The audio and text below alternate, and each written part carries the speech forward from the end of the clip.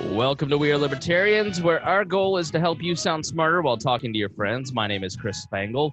We examine current events from a libertarian perspective while treating modern politics with all of the irreverence it deserves. We toss out the screaming heads and put people before political parties and give context to the news.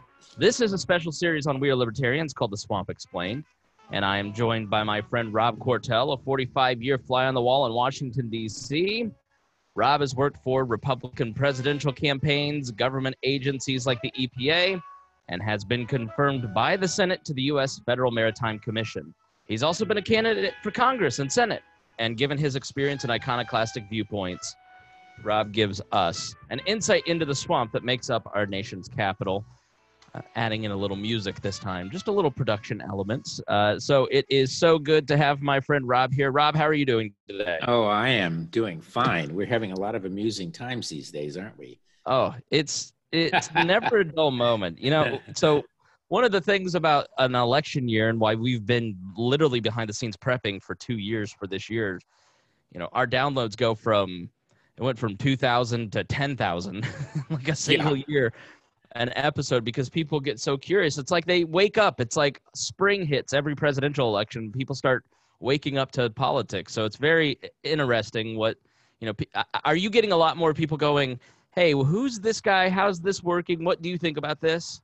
I'm getting a lot more eye rolling.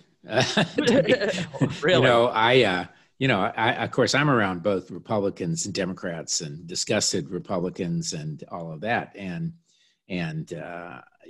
Just like they say on TV, there are an awful lot of people who would love to find a reason to vote against Trump, but they're wary of Bernie, and so it's kind of interesting. It's a great time. I think, of course, I've been on the other side of this so many times, so not having anybody to vote for. Yeah. Well, and you know, one of the big topics, of course, after the debate, which we should talk about too, was the idea of a brokered convention. So, way back when in 1976, I was with Ford, and we did not have the votes going in. Remember, that was Reagan was very close, and we did not know that whether the president would come out of it with the nomination or not. And we were fighting for every single delegate. I was preparing individual briefing books on every single delegate who was undecided or supposedly undecided. We, of course, had several chairmen. I think Clark Reed was really the pivotal guy down in Mississippi or Missouri. I can't remember which one of the M's in the South. And Clark controlled quite a delegation then that could have put us over. And the fact that we were able to get him at the last minute, that's how Ford won. But I'll tell you, it was nip and tuck and holding your breath all the way. There were it's kind of Faustian bargains. Reagan announced he was going to have Schweiker, who was then considered a somewhat liberal senator from Pennsylvania, as his VP candidate before the convention. That was a tactical maneuver on his part to. And let me pause. So just to introduce for the younger folk, Ronald Reagan actually ran for president in 1976 against sitting President Gerald Ford for the nomination.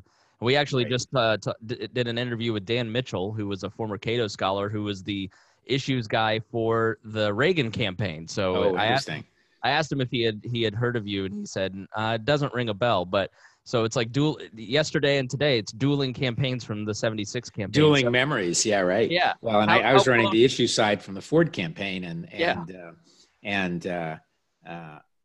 was really not a lot of contact, at all. It was really enemy camps. So I'm not surprised. And when, and I, to this, even when Reagan did get the nomination in 1980, I could not bring myself to walk across and join the campaign. But I, as you know, I came to decide that he was actually pretty good and the right guy at the right time for a number of reasons that we can talk about some other time.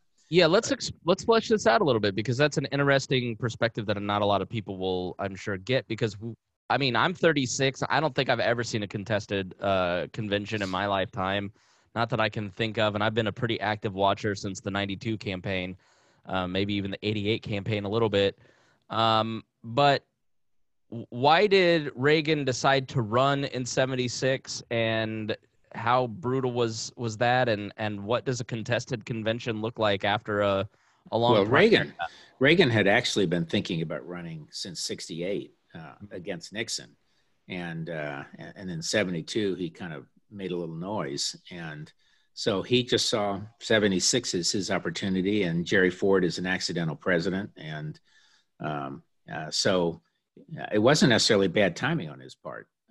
But I think he became president because he did not get the nomination. I think if he had, I think he would have lost without doubt to Jimmy Carter in 76 because of, Carter sort of represented change. And so historically, he was lucky to have lost that.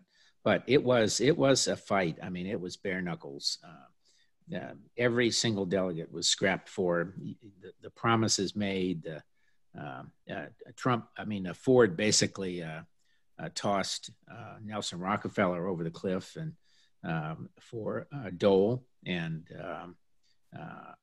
although Dole was nominated at convention. In what way? So was Dole running, or what was the? No, Dole wasn't running. Basically, what happened was, you had Reagan from the right saying that Ford was too moderate, too liberal, too moderate. And of course, Nelson Rockefeller represented the Northeastern Republicans, quote, liberal. And so Ford dumped Nelson, who'd only been his VP for about a year and a half, 2 years maybe, and went in the convention sort of free to make a deal on that. And then, Bob Dole was senator from Kansas and a war hero and from World War II. So he was sort of a natural, although later on in the campaign, once Ford had won the nomination against Carter, of course, Dole was then blamed partly for the downfall of the campaign in one of his debates. Well,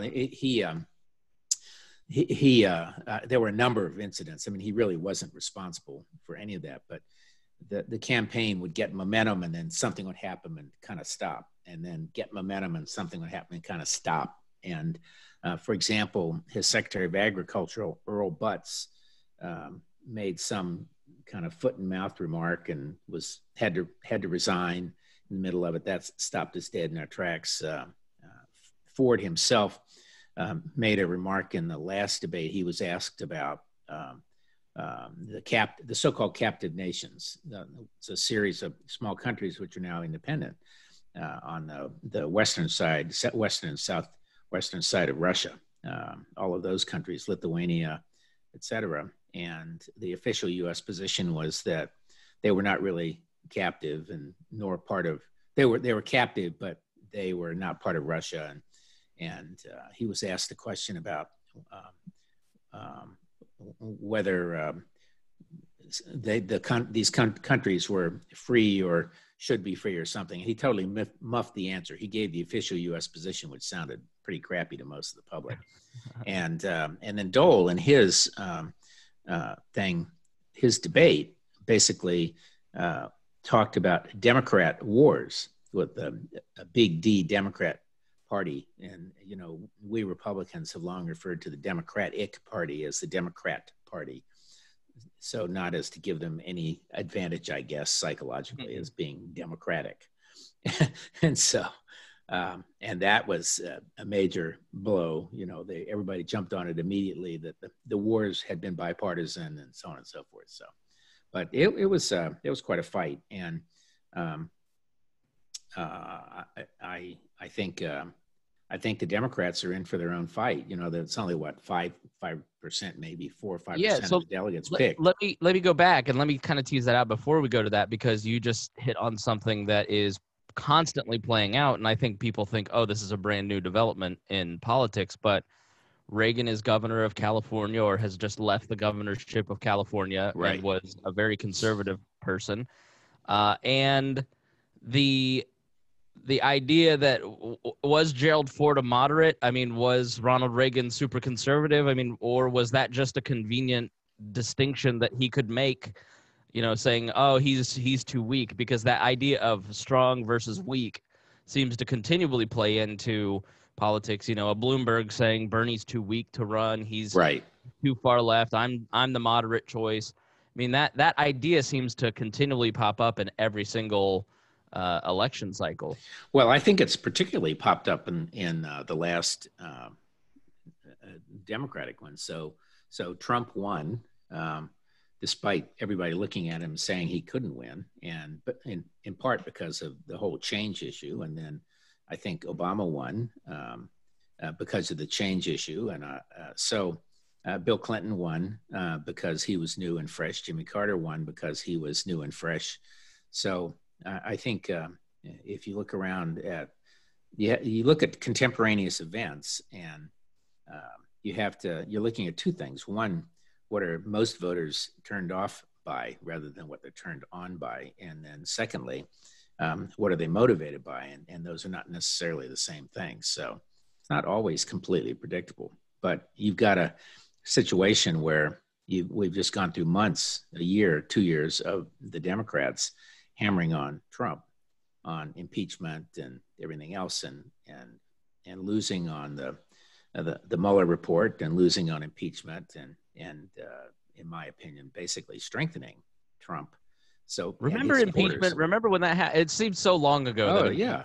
Well, and I have to say Nancy Pelosi has probably put the hammer down on those guys, because you remember that immediately after, everyone was talking about what are the next hearings, and you had Schiff and everybody else threatening to do it. And where's that gone? Just has disappeared. And well, you look at some of the Stone and the Bill Barr stuff, and you see the Democrats salivating for another round of impeachment, and you're just like, guys, what are you doing? Yeah, but I think Pelosi's a shrewd operator. I think she knows there's not a lot of percentage in it. And I'd say that Barr has maneuvered himself around on that issue too. So, but I would not be surprised if they go into brokered convention. But the twist on this, and this is kind of links to the Russian interference, which is that essentially what the Russian MO last time was to whip up a frenzy in social media around the notion that somehow the establishment was going to take it away from Trump and give it to Hillary. And so that was a play on both sides. And they whipped up anti-Hillary stuff with the Sanders people by, again, it was the establishment has taken this away from you, and then they lost Trump. And so, if anything, I have to believe that what the Russian interference right now on Sanders is doing is starting to whip up. The establishment's going to take it away from you again. You're going to go to a brokered convention. You're going to have the most delegates. And then they're going to get these super delegates, 700 people, and steal it from you again. And of course, at the same time, they want to whip Sanders up as the candidate, either as the direct candidate, which I'm beginning to believe could be a mistake for Trump, and or for his people to stay home again or to vote for Trump, like many of them did last time. So, and by the way, watching the debate performance of both Sanders and Warren, I think their energy could conceivably overcome the disability of their positions on a lot of issues among people who want to take on Trump. So. I'm not sure that they would necessarily lose if they had the nomination. Yeah, so there's a lot to unpack there. Let's start with the Russia stuff, because in my mind, the media and select Democrats way overplay the Russia hand to the point that it becomes a joke. Someone sent me a Bernie bro on my Facebook had posted several screenshots of John Kennedy gets elected due to Russian interference. Jimmy Carter sold out to the Russians. And Barack Obama is the favorite president of Putin. Like it's a perennial line. And the idea that Donald Trump, as a person who works on Facebook for a living and is a social media marketer, I can tell you that $100,000 in ad spends on Facebook is not going to tip the election in any direction. It barely can get you any downloads for your podcast. It's just a minimal amount. Are the Russians trying to interfere in our elections? Absolutely. They're trying to do what we do to them. But the leaking of an anonymous intelligence official, saying, "Oh, Trump's." It seems like a pretense again for if Donald Trump wins re-election, he only won the election because the Russians helped him, and not because Hillary didn't campaign in 3 swing states or because the Democrats nominated Bernie. It seems like the Russians and tech companies have become the scapegoats for why the candidates that the elites hate get elected. Well, As I opposed think that's to right. But the reality is that they're making mistakes. None of the intelligence agencies or Mueller said that the Russian effort actually carried anyone over the line. And in fact, they said you couldn't tell, but they didn't, basically they didn't believe it. And I suspect that's true. But, Trump is still smarting from losing the popular vote. And he is a conspiracy theorist. So it's easy for him to both mock and support conspiracy theories at the same time. He's correct that the left and the Hillary people have just not given up. Like a dog with a bone, they are not giving up. He can't possibly have been legitimately elected, and he won, and so they want to believe there's something there. I think we all know that the Russian effort, and it's not just Russians, it's others, is real. We've seen the Saudis engaged in it, and we know East Europeans, and in fact, the Ukraine was involved at some level too. So, and social media is very powerful. I think it's most powerful in ticking people off enough to engage continuously. I have this running Twitter battle on the Jones Act, my favorite topic, and sort of Right. re-engaged in that. And oh my God, I can put something out and all the bad boys all come back at you. And of course, I want to sit there and tweet back at them, which I will do sometimes, back and forth and back and forth and back and forth. And you think, I got to go eat lunch. That's the only thing that stops it. So, and there's an awful lot of research, as you well know, MIT and Stanford and Harvard and all these other places, and technology and Carnegie Mellon and on and on and on. It does have an influence, and it is viral, and that's the problem. And it has probably some modest influence on turnout, but in the end, no one believes they actually did it last time. Are they more sophisticated this time? Who knows? And by the way, I think the public tends to think of it not so much in social media terms, but are they somehow infecting the machinery of the election? I think, honestly, I'm much more worried about the machinery of the election being hacked than anything else. Yeah, meaning going into the online machines. Well, just look how screwed up the Iowa caucuses were, and the fact that in Nevada they had to basically ditch their app they were going to use and come up with something else, and still took them too much time to come up with results. Touch on that, because you and I've built an app, and I paid a lot more for my app for a radio show than the Iowa people did. Like, you work in technology too. Mm-hmm. Like, when you heard that they spent $63,000, I mean, this is why you cannot have online elections, because the nature of government is they give the contract to the best politically connected, not necessarily the best designers. And they built this app for $63,000 with brand new coders. What else did they expect to happen? It just was laughable. I mean, from a technology perspective, did you just cringe when you started to read the details of that? Well, yeah. And of course, I don't know how much testing they did. It's really hard to test on the battlefield in the middle of the battle as to whether something works. But you can screw up royally on not just small things like that, but on big ones. Remember that if you go back to Romney versus Obama, Romney had this massive data room operation inside a stadium or some massive physical facility in, I think it was Boston, that was supposed to be monitoring state by state, precinct by precinct, captain by captain, and really goose people to try to move voters out and make sure they got to the polls and everything else. And it totally blew up in their face. And that was millions of dollars. So I think the things like this, which are complex systems, require a lot more effort than we think. They're not simple yes or no kinds of things. They're complex, very organic, constantly evolving systems. And there are so many exogenous factors that affect what's going on. You just can't always control for it. So you would think you could, but you can't. So that may be the biggest word ever used on We Are Libertarians. What was that? Like exogenous? Yeah. What does that mean?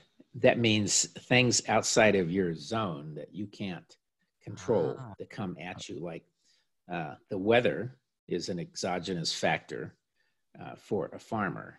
Now he can anticipate. He can anticipate it. He can prepare for it. He can remedy the effects of it, but he can't stop that rain cloud. Not yet.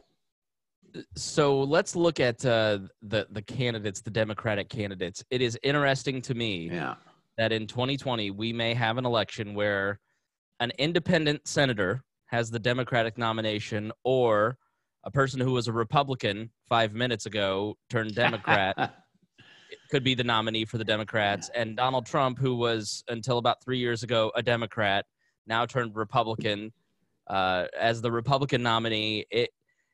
And Lord help me, if the Libertarian Party screws this up and nominates some idiot, I will never promote the Libertarian Party again, because this is shaping. Who's on the lead there? I don't even want to get into it, because they're all so insane and they're jokes. It's not even worth your time talking about the people that are running for president for the Libertarians. I'm really hoping. Well, maybe we have you run. Maybe I could do better than any of these jokers. I'm hoping Justin Amash gets in. It's possible, but we'll see. Yeah. Well, the next couple of weeks are going to really be something. Yeah, it's just, the realities of needing a multi-party system in the United States is, it seems like it's fast approaching. Like I've always said, political parties are empty vessels. You fill it with whatever you want, and we're seeing that result now. But the parties may put up candidates in the fall that don't necessarily represent the majority of the United States and their beliefs.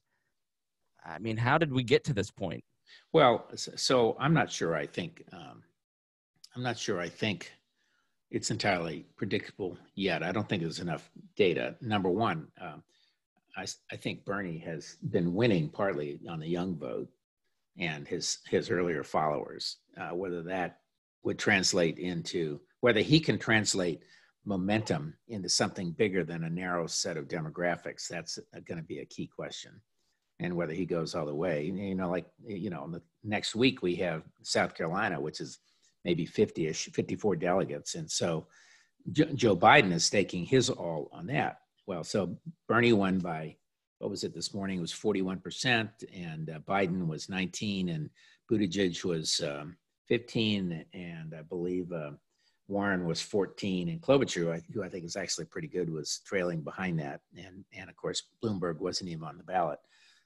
But now we have South Carolina. And one of the things the commentators were saying today is, 20 points is a major lead, and Biden's going to need 20 points in South Carolina. Well, I'm going to be stunned if he gets 20 points in South Carolina, except that I don't think Buttigieg has much of a following down there, although apparently he's spending a lot of money. And Amy Klobuchar, I don't think has a lot of following down there. So I think in South Carolina, it's going to be Biden, Sanders, probably. Buttigieg will be making a strong play. I know Warren is still going to be hammering on that one. I think Steyer has put some money in it, and of course, I don't think Bloomberg's on that ballot either.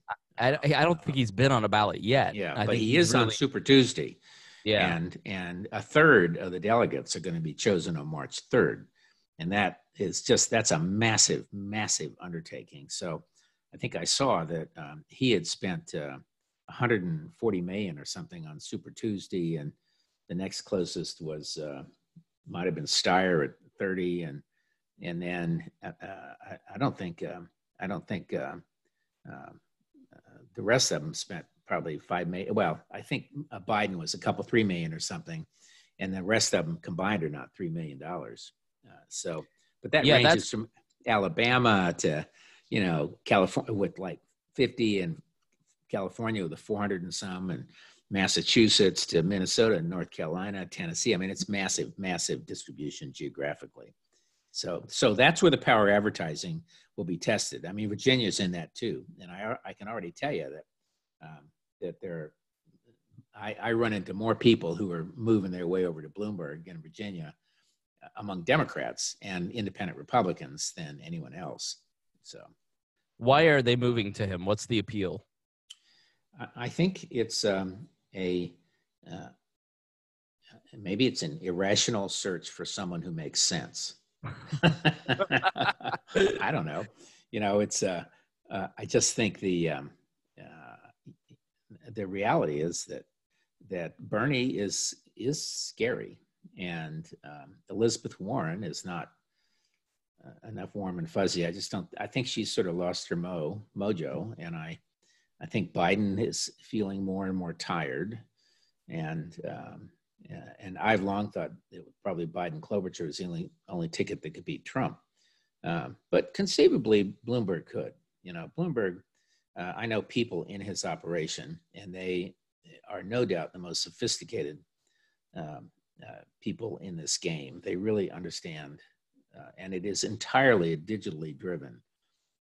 I will say they were, in my opinion, overconfident going into the debate. My understanding is that they have been practicing debating for weeks, if not months, and thought they had every issue fleshed out. And the evening started out, and it was pretty clear he didn't have any sea legs. He performed poorly. I mean, Donald Trump. Although the most honest remark was when he said, the main thing I'm thinking is that this is the most ridiculous scene I've ever seen, and it's only going to help elect Donald Trump.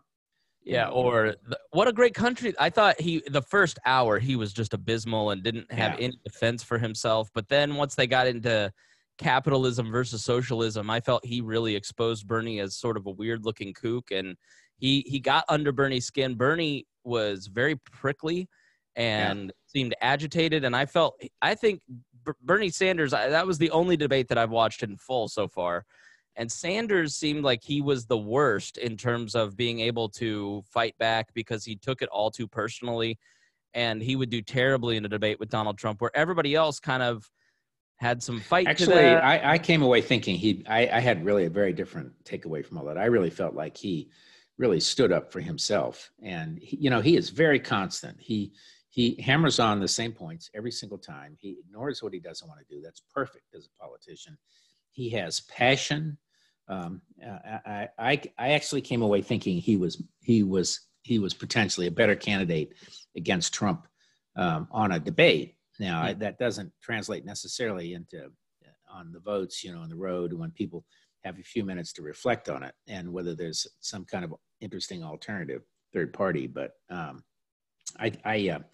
it was without a doubt the best debate I've ever seen in 45 years. And really, Peggy Noonan wrote a great column about it, saying essentially the same thing in the Wall Street Journal yesterday. And it was a different format, so they were allowed to take on each other directly, which I think is a really good thing. Except it kind of blew up in Amy Klobuchar and Pete Buttigieg's face there when they almost got the fisticuffs. And you have Biden standing there thinking, whoa, what's going on here? And he had a few good moments. He kind of came across as the elder statesman, but he doesn't. When Amy forgot the name of the Mexican politician, he's like, I'm the only one up here that has met the guy. Like, I thought that was a good moment for him. Yeah. Yeah, right. Except it got passed over by the fight. And I think Pete is, he's very interesting. I think he's not quite ready to be president. Whatever you think about all the other stuff, he's just issue-wise, he's just a little too callow and he's young. Smarmy. He's smarmy sometimes. The try-hard kid who in your high school was running for student council president and said all the right things, but was just smarmy. Well, and Amy Klobuchar may have gone just a little too far when saying, "You're so perfect, Pete." That was just a little too much personal pique. Where Bloomberg failed, though, where he failed was in telling his own story, which is he tells incredibly well in the ads, and the ads are incredibly well tested, I assure you. But in the ads, it's a guy who had nothing as a kid. He went to college. He got fired from his day job. He came up with a brilliant idea. He turned it into a massive company. And, and Bernie managed to turn that around. Well, maybe you should or Elizabeth, Bernie did, maybe you should give some credit to your workers. Well, he didn't have a lot of workers initially because it was basically a digital solution. And they put the computer screens in everybody's office, and Mike Bloomberg went around doing the selling. And what he should have said in that whole thing, when Bernie said, should billionaires exist? And he said, yes. And that kind of was a great one-liner for a lot of people in the audience, but he could also have followed that up appropriately with, I've worked my entire life. I had nothing. I inherited nothing, unlike Donald Trump. I made my money by hard work and a great idea. And yes, there were a lot of people who worked with me on it. And we together built a big company, and I deserve every penny I took home. And now I'm giving every penny of it away. That's what he should have said. So, and he did the same sort of thing, that Trump did on the tax returns, only not so well. And I know he'll get them out in a couple of weeks. If I were he, I'd do everything I can, and I suspect they show up much better than Trump's. Mm-hmm. So I thought that it was interesting that capitalism got a tepid applause at a Democratic Party debate. I mean, has that happened in kind of your watching politics over the year? I mean, where it seems to me that seems like a fundamental thing that Americans were capitalists. We love capitalism. And it was nice to see Bloomberg actually declare that, but it got a tepid applause because Bernie has moved the party so much more towards his side of the things. I think people like what capitalism has brought them, and the freedom you have inside this system to invent companies and do this and that. But I think generationally, as people on both ends, many of the older generation, many of my peers, and many in the much younger generation, my kids younger, see a lot of the kind of disabilities of the system, right, where people do get left behind, and we all see the tremendous wealth, and why can't we do this instead of doing that? And the people, so I think the word capitalism, it kind of has a little bit of a jarring effect.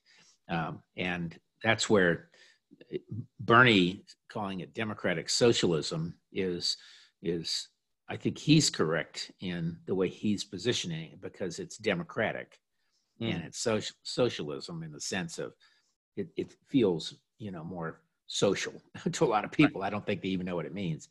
I think Bloomberg calling it communism was just the beginning of what that's going to show up to be. But I think there's also a foil in Denmark. They all refer to Denmark, and someone in there has to say Denmark is a tiny little country, less than the size of New York City, and it's entirely homogeneous. And they now are facing their own set of issues with Turkish immigrants and all of these other folks from the Middle East coming across, and they're facing tremendous issues around violence that they have never experienced before. So it's not all perfect, but it's a lot easier when everybody looks like everybody else. Well, it's the same with healthcare, saying that why that's the point. Why could Canada have healthcare? We can't. Well, Canada has 33 million people and we have 370 million people. And that's right. Working in the tech industry, you understand the concept of scale. Yeah. The bigger you scale something, the more complex the problems become.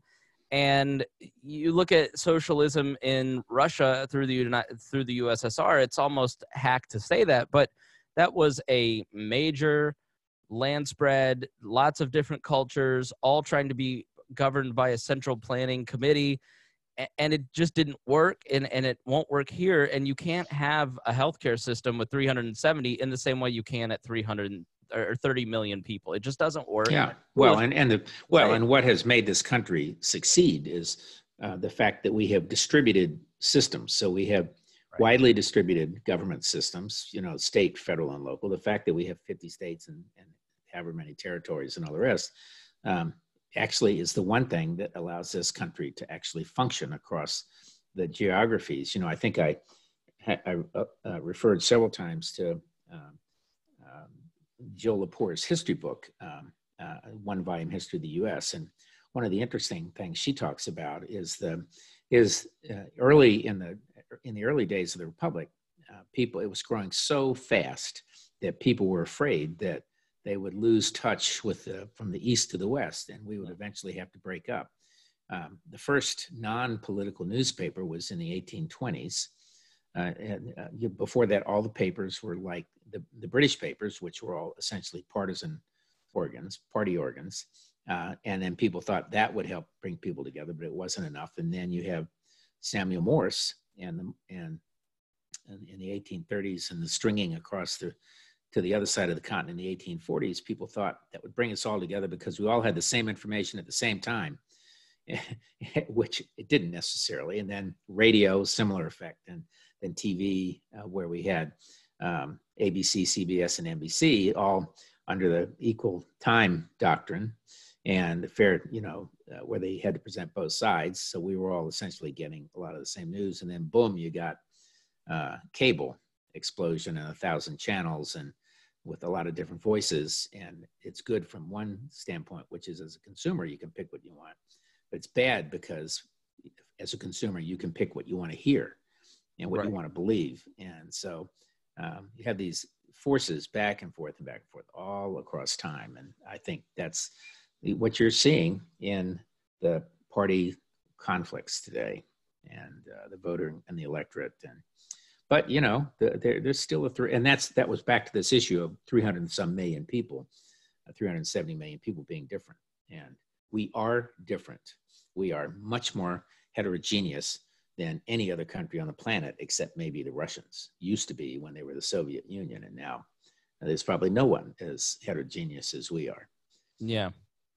So I think it's kind of safe to say at this point, just going through the candidates and people who are probably going to survive the next month, it's probably going to be Bernie, Bloomberg, and maybe Biden, although Biden seems like he's kind of on his last legs.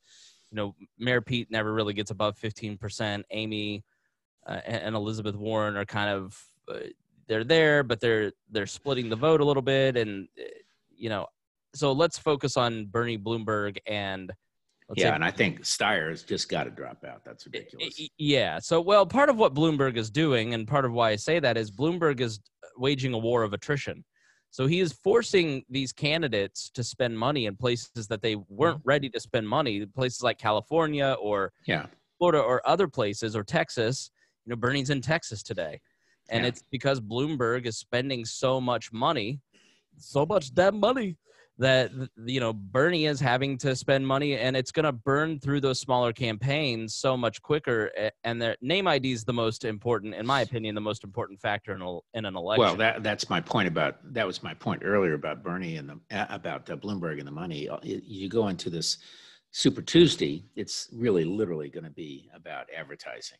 I think. I will say that Biden has his whole operation on the line next week in South Carolina, since he's been saying he's going to win big there. So he sort of has to. And if he doesn't, I think he's out too. Yeah, so it's Bernie and Bloomberg. I mean, let's go back to the brokered convention. Do you think Bernie can just run away with this thing, or do you think Bloomberg can, and Biden, I heard an interesting take on Jake Tapper today where Rick Santorum basically said something I hadn't thought of, like, Biden's saying, I can win in southern states, but if you're in an electoral college fight, who cares if you can win in Alabama? Trump's going to carry that. That's you right. need to win in Pennsylvania, Michigan, Wisconsin, and Bernie can make the claim that he can do that the best, or Bloomberg can. So I just don't think that Biden, his whole appeal. Well, that's where I think, though, I do think the election is going to be won up there in the Midwest. the general, and that's where I think their best ticket is probably Biden and Klobuchar. Yeah. And I do think she did hit the Mayor Pete on several of his vulnerabilities. One is he was the mayor of a teeny weeny little town, and all of that. So, yeah, and he's a little callow. So although Bernie, smart, really smart and well informed. yeah, I've been impressed with her. So Bernie and Bloomberg, I mean, excuse me. Yeah. Who can beat Trump? Can either of them beat Trump? Good question. I think depending on how, I think Bloomberg could put together much more easily a ticket and a campaign that could beat Trump than Bernie can. If Bernie gets the nomination, the question is, and he might do what Reagan did, which is pick somebody in advance. That would be what he would have to do for VP, who would signal to the party that he was willing to at least tip his hat to the middle. So that again would be Amy Klobuchar or Elizabeth Warren. Well, he wouldn't do Warren. You know, she would just reinforce the socialism thing. He wouldn't do Biden. Who knows? Maybe he'd pick Bloomberg. But it would depend entirely on his tactics at the election as to whether he even had a shot. But I will say, I thought he and Elizabeth Warren were terrific in the debate, notwithstanding that I sat there saying, well, hit her back with this or hit him back with that, you know, and what a stupid argument. But it was both were heartfelt, strong emotional appeals and simple messages, which is what you want in a debate. I will say Warren exhibited, whether it's true or not, a lot of nimbleness in the way she attacked Bloomberg. And I know all of that was prepared. You can't believe that anything wasn't pre-tested before any of them went into the debate, which is why it is so, his performance was so pathetic in that respect.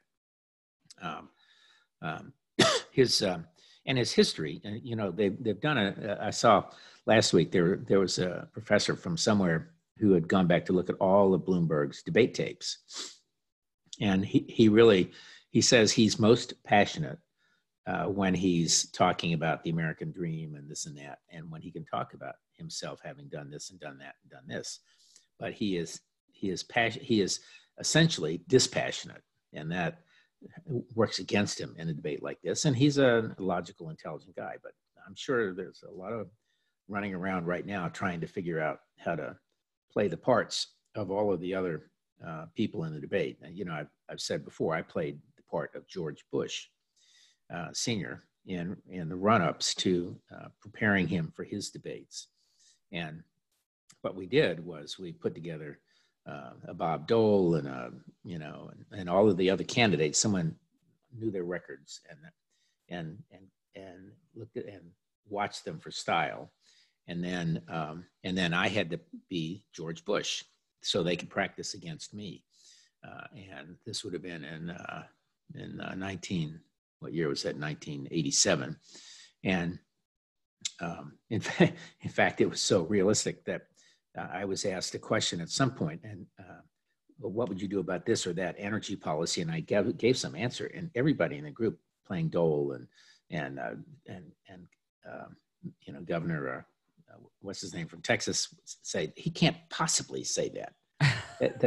He would never say that. Well, the next day, of course, was the actual practice with George H.W. Bush. And the question came up, and he said exactly what I said, which I knew he would, because I had written his papers and I studied his words and I turned them into speeches. And so they're bound to be doing that. They're bound to be doing that. Yeah, but I think they got a taste of blood. Yeah. So in these debate practices, so you guys have a debate practice for the stand-ins, and then you do the debate with the candidate? Well, that was certainly the way we did it, and I'm sure it was done the rest of the time in other Republican preparation. I don't know if the Democrats do it that way or not. I do think that that requires a lot of resources to be able to do that, personnel resources. I doubt that I'd be surprised that Bloomberg's doing that, but he should be. So I have never really seen debate performances. Everybody's, on the talking head shows this morning going, "Oh, that was such a bad debate performance. He's over. He's over." I don't think that it matters. I mean, Donald Trump had one of the worst debate performances in history in that first debate, and he still won the presidency. So absolutely. I don't necessarily know that the Bloomberg debacle the other night is necessarily going to hurt him, not with regular people who probably didn't even watch the debate. No, I think that's right. I think you're among only a handful of people that I know personally who actually watched it. My wife watched like 5 minutes and went to bed. All these are at like 9 p.m. and I get invited on another Libertarian podcast for their debate recap, and it's always at 11 p.m. And I'm like, I get up at 5:30. I yeah, sorry guys, so do I. Well, but again, the reason it is important is because of the intermediary interpreters, meaning the talking heads, and the next morning the newspapers and all of that. Although I noted this morning in the Times and the Post that I don't think there's a whole lot about Bloomberg and his debate performance 5 days ago. Now it's now on to Biden and how the other people have to concentrate on Bernie and stop attacking Bloomberg. And frankly, for their own good, that's what they should do, because I do think, like you, it's likely to come down to Bloomberg and Bernie, unless Biden can pull it out this week. And you and I should be talking in about 2 weeks about what's coming up. It's going to be a lot of water over this dam. I think nobody that I have seen is talking about, because the media just won't say this out loud, how good the Trump campaign is and will be, and how much they've learned over the last 4 years. It was a slipshot operation in 2016, and they squeaked by on accident, breaking every fundamental. But I think because they broke every fundamental principle of political science, is led to a campaign now that embraces that as their doctrine. And I don't know that Democrats are giving consideration to the fact that Bernie Sanders had his own TV show in the 70s and 80s and Russia. And there is an enormous amount of tape on this guy, because he was an OG podcaster back in the day. Like, I could never run for president because I've done things I may have said in 2012 or 2013. It's out there and it exists. And Brad Pascal and the Donald Trump campaign are not going to be afraid to pull every stop out, put up an Instagram ad of Bernie Sanders in Russia or talking about Cuban.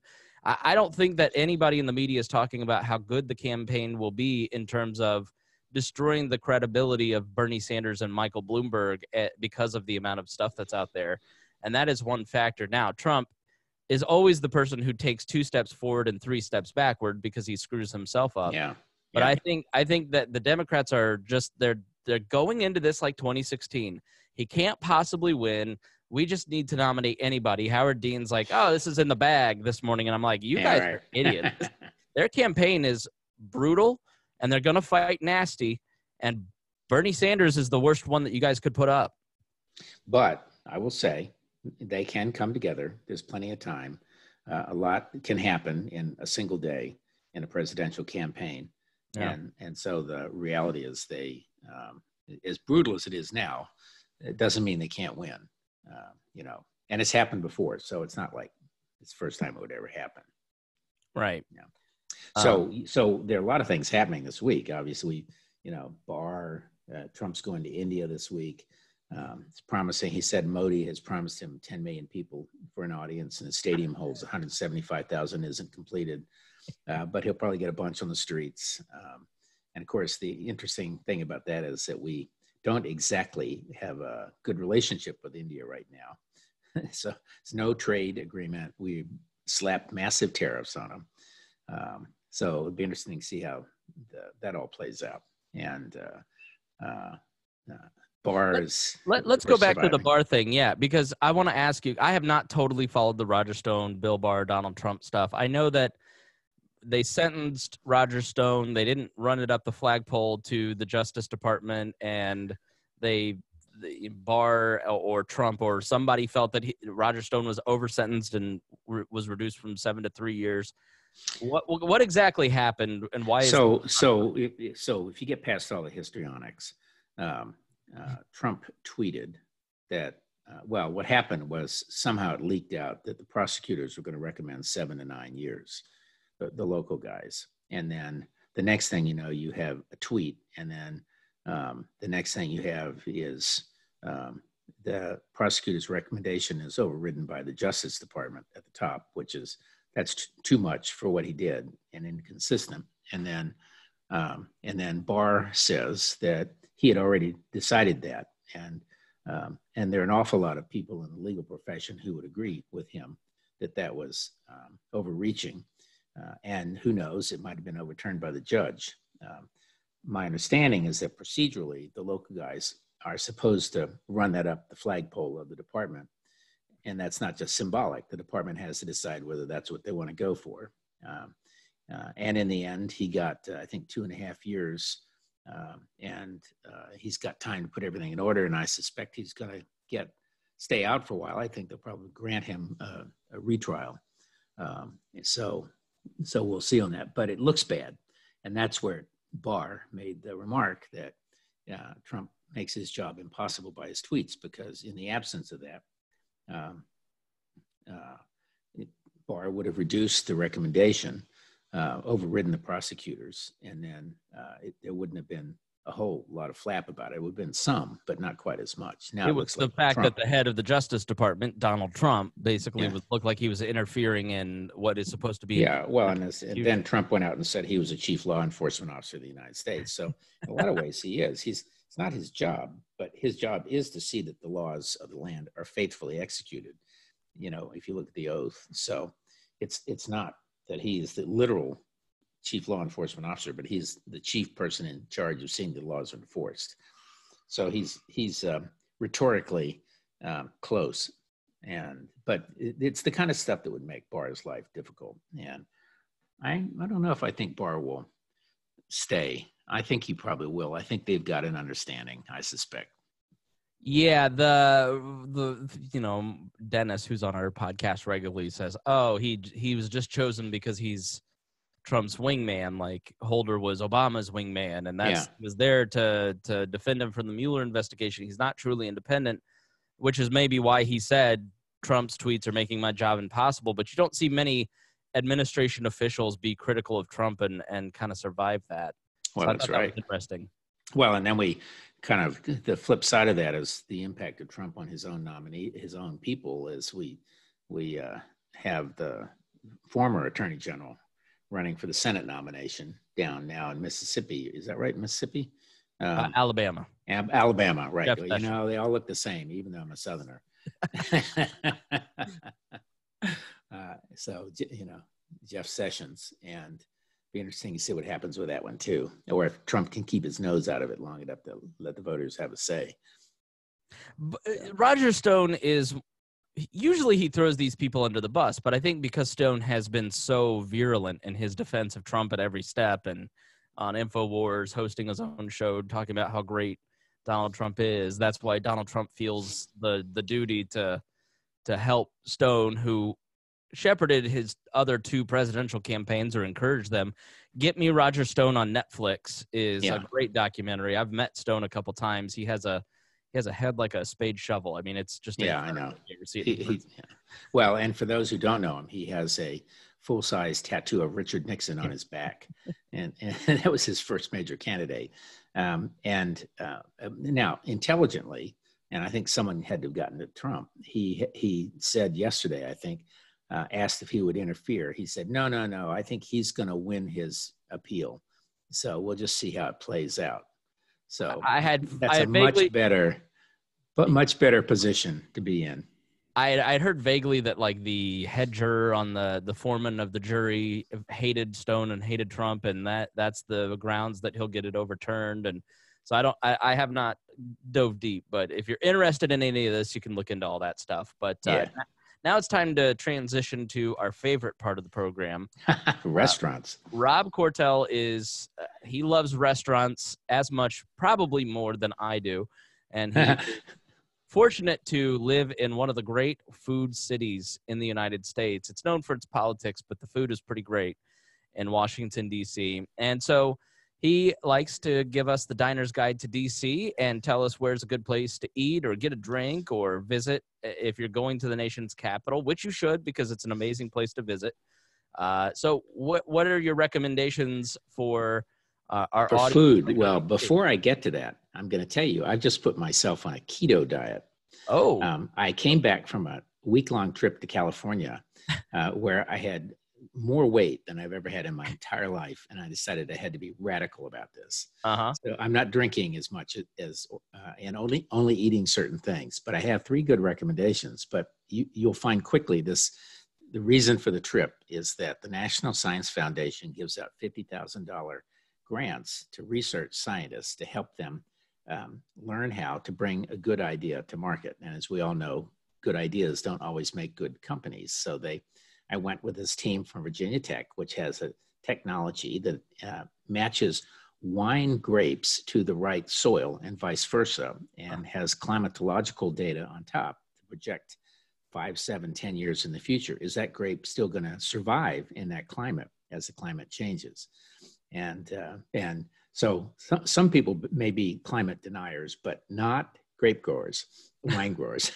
So I've spent the last 4 or 5 weeks interviewing a lot of vineyards with them. They have to do 100 customer interviews. But so there have been the 3 really terrific restaurants that are pretty new. One is the first Burmese restaurant in Washington. It's called Thamee, Thamee. And it's really kind of a combination of Indian and Thai and Chinese flavors and all that. It's fantastic. Definitely, a couple stars. I live, and here's a weird connection. I live in the number 2 most populated location on earth for Burmese in Southport, Indiana. That is where most Chin, who are political refugees, have settled here or in Fort Wayne, Indiana. And so my local grocery store went from a Marsh grocery, which was like Kroger, to Vietnamese, Burmese grocery store. It is massive. There are squid and bugs and things that I've never seen in my life. And I'm surrounded by restaurants. I need to go. Well, you have to go next time. But we had the most fabulous duck, and the mother of the mother of the operation is also she's Burmese and is a chef as well, and it's run by her son or daughter-in-law or something. But they have another very successful restaurant also in D.C. But this one's great. The second one is called Emily's, and we've been trying to get there for quite a while, and that's very, very, very, very good and creative chef, young Asian chef. But Pièce de Resistance is a new restaurant that has opened in a new little boutique hotel, the Thompson Hotel, across the street from where I'm now living in D.C., where my apartment is, where I am a couple days a month. And Danny Meyer, who is one of the most famous chefs on the planet, and began in Chicago and has fabulous restaurants all around, and one in New York, has opened what the name of Maialano Mare, Maialano Mare, and it's Italian. And the chef came down from his New York restaurant of the same name. Her name is Rose, and they have a fantastic, welcoming staff, and it's a beautiful restaurant. I will say that the food is just impeccable, and you would think it would be incredibly expensive by Washington standards. It's not. And one of the most interesting things is they don't allow tipping. So the tip is built into the price. So of everything from the wine and the drinks and the pasta and the seafood. But so I've been recommending to my friends that that's their special occasion restaurant. But because it's across the street, I now end up eating breakfast there a fair amount. So is the tip, is it just like, hey, where you're paying 20% whether you like it or not, or is it just like they don't even tell you that you tip? Who knows what your actual tip is? I typically just double the bill, and 20. It actually ends up at about 22%, unless I'm ticked off. And I try not to eat at restaurants again that I'm ticked off, and I try to distinguish between the waiter or waitress and the food. And so I'm guessing it's probably in the 18 to 20% range, but and they share this all. They share profits with the staff, and they seem very happy about it. Although the funny reaction of other restaurants, that the bartenders and the waitresses at other comparable restaurants say, "Oh, that won't last long. They just don't make so much money. I make so much more money in tips and blah, blah, blah, blah." But I suspect it will last. And Danny Meyer has plenty of creds to do it. But it's a fantastic restaurant, Milano Mare. Interesting. Okay. And it's right on, and we're on the water in D.C. in the ballpark area there. So great. And was there a third, or was that the third? that's the third. So Okay. Emily's, Okay. Tame, the Burmese, and Milano Mare. Excellent. All right, Rob, it's always great to talk to you. This Great. was a great conversation, and we appreciate your time so much. And next week I'll come back. Next time I'll be 20 pounds lighter. You will. Oh, this keto thing is no joke. Like 15 pounds anyway. I tried to survive it. I lost 10 pounds in the 4 weeks that I did it, but then I was just like, I want a cheeseburger, and I want the bun. I just couldn't do it. All right. Well, thanks so much for joining. All right. And I appreciate it. A couple weeks. All right. Let's talk after Super Tuesday and get some perspective there. All right. Thanks for listening to We Are Libertarians, and we will talk to you next week.